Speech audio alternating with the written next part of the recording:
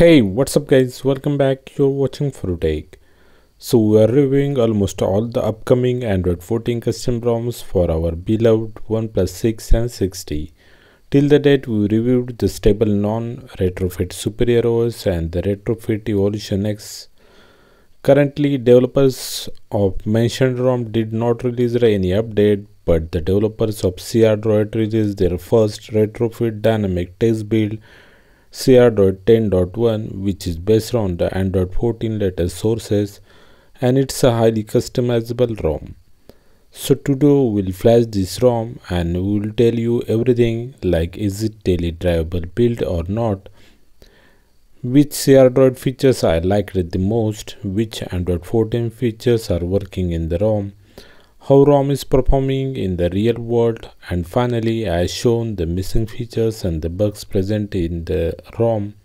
So watch this video till the end to find out which will be the most suitable Android 14 ROM for you. So without wasting any time, let's get started. On a new adventure.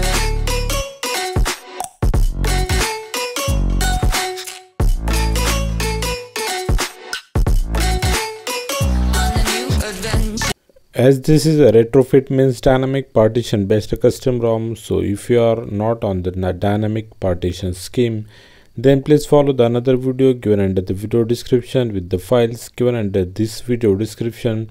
Rest process is the same. As the ROM did not comes with the gapps inbuilt, we need to flash them separately after flashing of the ROM gets completed. Just do ADB side loading of gapps package, same like we did for flashing of full ROM zip file. In the same way, if you want the GPU overclocked and the kernel to supporting crdroid kernel, then follow the same step. Once flashing is done, do the format data and reboot the device. So device booted with the nice looking boot animation of crdroid. ROM comes with the highly customizable crdroid launcher. Under the About Device section, it's showing this ROM is Android 14 with the Google's new upside down cake Easter egg. crdroid version is 10.1. Security patch is also of latest January 2024. Kernel version I am using in this ROM is 4.9.337, which supports the kernel SU and the GPU overclocking up to 800 MHz. Default kernel comes with this ROM is a normal one. Build date of ROM is 21st January 2024. So ROM is based on the latest Android 14 QPR2 sources. Now let's check out is this build can be considered as a daily drivable build or not. Here shortly I will try to tell you what's working: Wi-Fi, Wi-Fi hotspot, Bluetooth with all HD audio codecs, GPS, NFC location. These essential things are working without any problem. I did the complete sensor testing, and especially the most important features like ear proximity, ear speaker, mic are working well. All the sensors are working from the accelerometer to the gyroscope. All the VoLT calls are working with the call recording function, and the call records will be found under the call log section. OnePlus alert slider is working well. Fingerprint unlock is also working seamlessly. Surprisingly, the face unlock is available in the setting and it's also working good. So basically ROM is daily drivable, but wait, at the end of this video I shown some major bugs that may be deal breaking for you, so watch this video till the end. Now let's talk about the crdroid customization features. I will not go into the deeper of crdroid customizations tab because it has vast numbers of customizations. For few more customizations, please refer another video.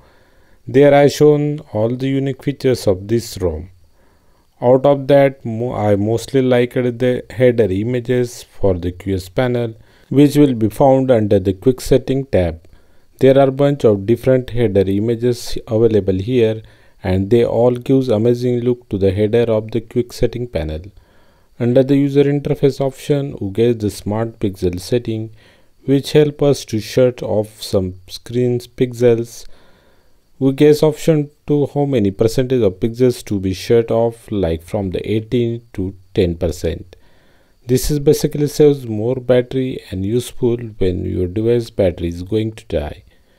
Under the miscellaneous setting, we get the different toggles and the options like old game space setting, unlock higher FPS, but it will not work because our device didn't support the 90 FPS. Sensor per app blockage setting helps to improve the battery by blocking some sensors of battery draining applications. Netflix spoofing toggle, I didn't test it, except that other are normal features. Next, under the device extras, we get the bunch of old and the same customizations, but as this new crdroid kernel supports overclocking of the GPU, we get the new slider called as the Adreno GPU boost. Adreno GPU thermal throttling toggle is also available, which helps to avoid the GPU throttling due to the heating of the Adreno GPU boost.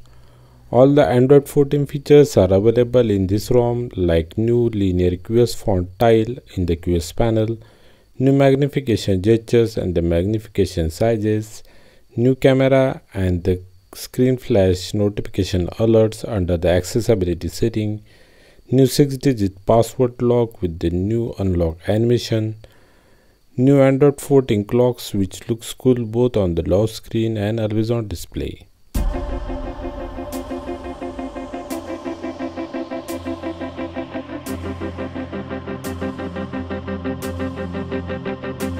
If you ask me about the performance of the ROM, it's fluid and smooth, but sometimes I felt some jitter while switching between the application and especially while using the crdroid customization setting. But still, ROM didn't have any major performance issues. It's fluid for each and every activities. Now it's time to show you some major issues of the ROM. First one is the CTS profile. While checking the safety net, CTS profile is getting failed. Similarly, device play protect is showing device is uncertified. But these errors can be solved by using the safety net bypass and the play integrity fix kernel module. Next missing feature, ROM didn't comes with the Oxygenous camera. It has the basic lineage aperture camera application. But still, the camera, video and the pictures quality are very good. ROM has almost all the Android 14 features, but only new AI generated wallpapers and the emojis wallpaper are not available under the wallpapers and style setting. So these are some major issues, but they can be solvable with some fixes, and the developers will release the new build soon with all these bugs fixed in that build. So that's it for today guys. Hope you liked my hard work for the OnePlus 6 and 60 devices, where I am formatting my devices 100 times and installing different ROMs and reviewing them for you. So please, I request you to like and share this video, subscribe our channel, press the bell icon for the notifications of our upcoming content. Thanks for watching. See you next time. Take care. Bye bye.